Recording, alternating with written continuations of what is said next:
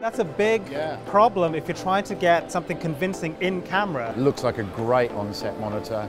I mean, DigiOps will love it. That's not what's in my head, and the barrier was more deciphering the interface. And I'm seeing it as if I'm looking through a real camera, that's the bit that got me excited. Whoa, what screen was that? I don't know if you're like me, I used to have final.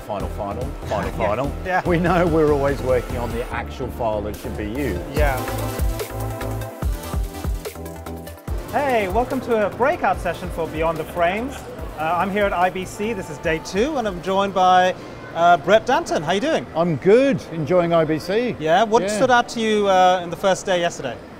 So for me, the thing that, because I do a lot of virtual production, the thing I'm really enjoying looking at is the new screens. You know, I think it's always been sort of, the screens with virtual production has always been a little bit of a fight. Yeah. What I'm enjoying seeing is this stuff now with really good black levels. I think HDR's now finally sort of bid across, they've got larger colour spaces. Yeah. I think the screens are really something that's really pushed on for me. So contrast levels and black levels. Yeah.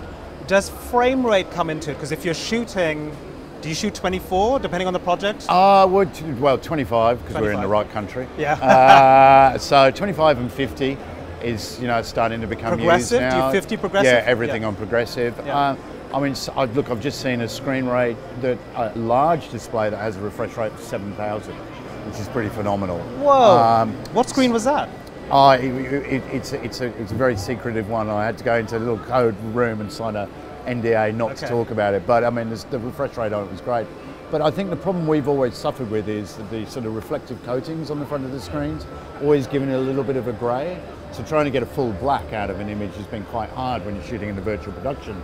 You know, you put your lights in there and then they all reflect back on the screen. So, and that's a big problem if you're trying to get something convincing in camera. Yeah, exactly. Because you've exposed your shot right, hopefully got some depth of field, so any, not moire, but anything that would give it away that it's a screen is kind of masked by your depth of field. But if you've got a massive glare on it, it won't kind of match the lighting you've got well, set up. then the problem is you try and grade it back because you want to try and get a full black back into the background image, if it's a black scene, and then you end up crunching down the foreground. So you know, it's like, defeats the purpose. Yeah, do you like the foreground so it's a washed out grey? Then do you hope your color grader can do it? So you're sort of stuck with all those different ways of doing it. So that's something I've been really interested to look at. Looks like they've really improved on quite a few of them now. Being able to swap stuff in and out. I mean, we're obviously on the ProArt stand. They've got a monitor which I've been wanting them to come out with for a while, which is SDI in. Looks like a great on-set monitor. I mean, DigiOps will love it, I think. You know? And I think SDI is really important for me on monitors because it's, you know, DisplayPort, HDMI is great when you're in a controlled environment, but SDI is the standard on set. So, you know, to now have a small monitor that we can work with SDI is brilliant. The form factor is super helpful, right? Well, it's just so quick, it doesn't break. I mean, the problem with HDMI is, you know, you get it out there on set, cables are only a certain length, people stand on it, they break the connectors, pulls out, you know, SDI, it's clipped in, it's done. You know, everybody's got the cables in their bag, so, you know, that works out really well. Canon have got their new Flex Zoom, which I really like the look of, and that's full frame zoom, which I think for virtual production is really good. Yeah, it looks like there's some really nice toys. I mean, as I say, I'm here looking at the virtual world. And then computers are pushing up speed and limit, you know, what they can do more now. Yeah, one of the reasons I was excited about catching up with you here is because I know you kind of bridge the gap between your knowledge of the analog production world, the filmmaking stuff that we love, and if I think back to my time on live action sets pre-virtual production capabilities, I love the spontaneity we can do on set, right? You've got the actors, you've got you're blocking your shots in a physical space.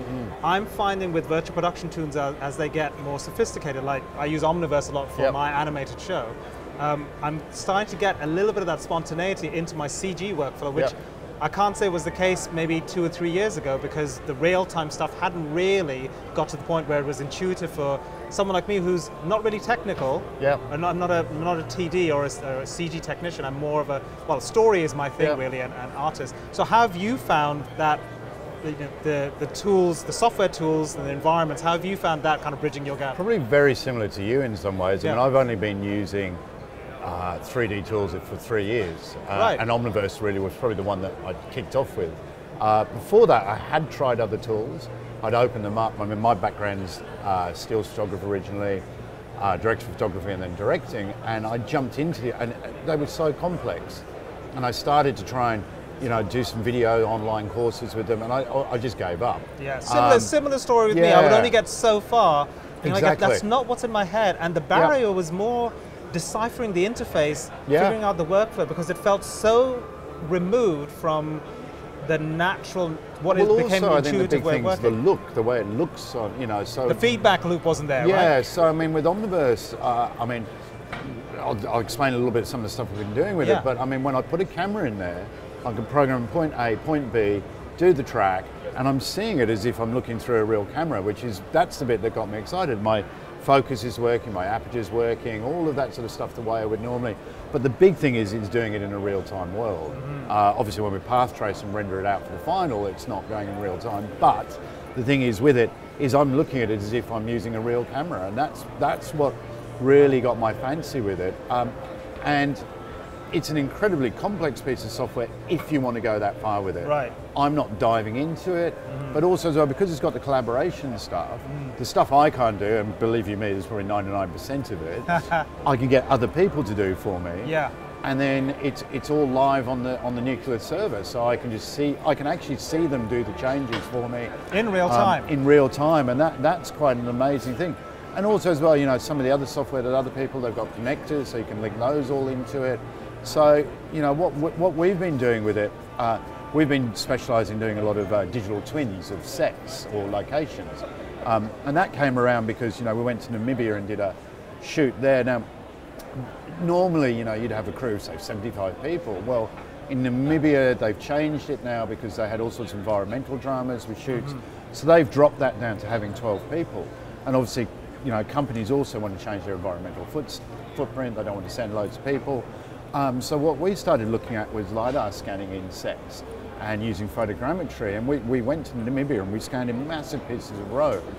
And then we shot a load of HDR domes. We take those into Omniverse.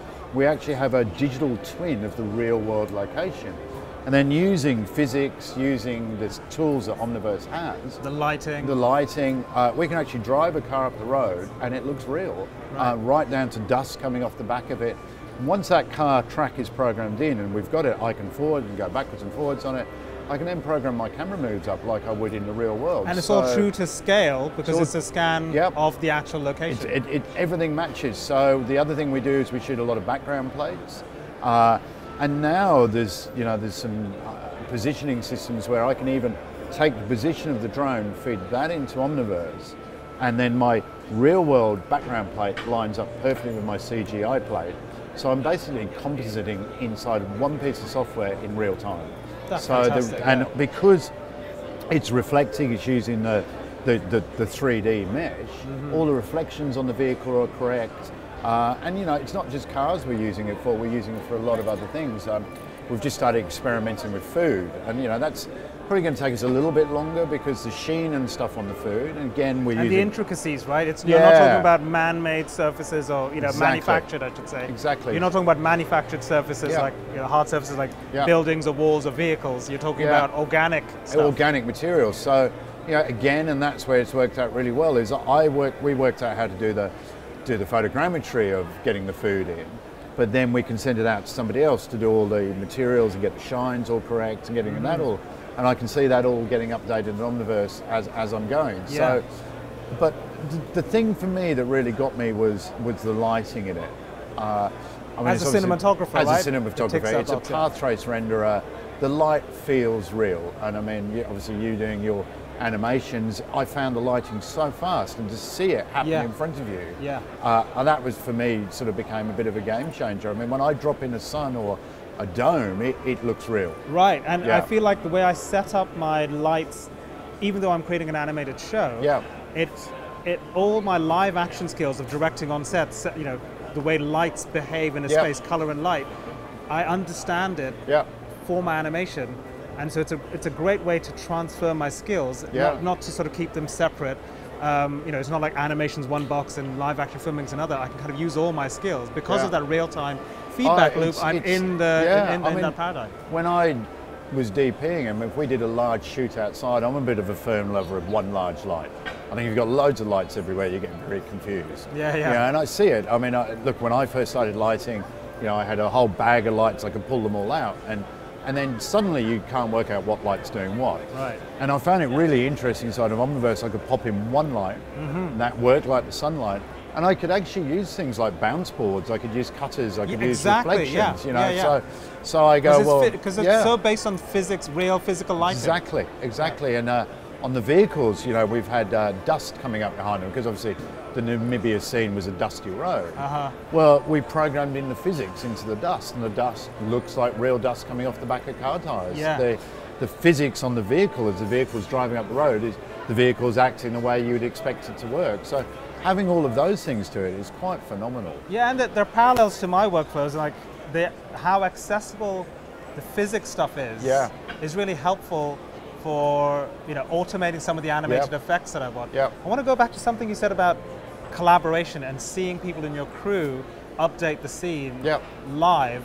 That's because of the sort of the foundational format that a Nucleus sort of uses, the USD of it all. Yeah, exactly. So, working on the USD. So I mean, example, we were doing some stuff with cosmetics bottles last week.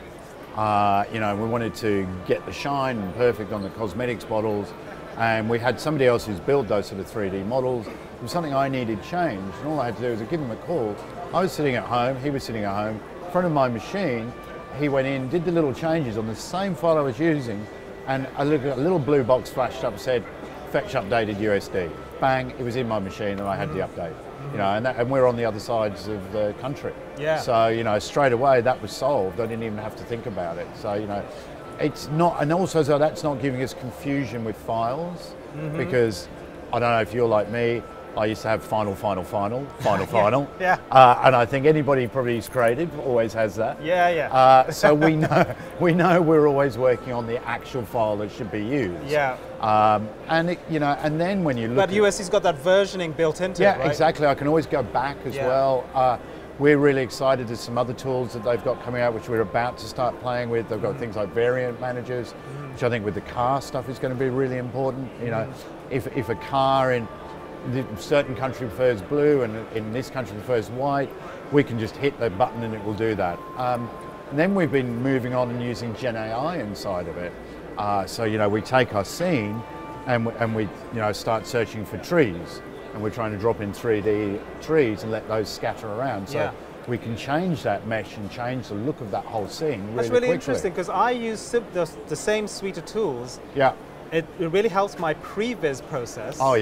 But are you going to Final Pixel with some of this stuff? We're going to Final Pixel with everything. In camera as well, huh? Yeah, everything's going to Final Pixel. So our render times are, we actually, saying that, they're really not that bad. I mean, I can render out something that might be a finished full HDR 4K 25 frames 2-minute piece will render out in about 6 hours, depending on how complex the scene is. But I think that's phenomenal. That's completely path traced, and I mean, normally, so sometimes we've done stuff for car companies where a car commercial might have taken us a month to a month and a half to finish. Because we've already got the assets built, we can drop them in, render it. We've got stuff finished in a week.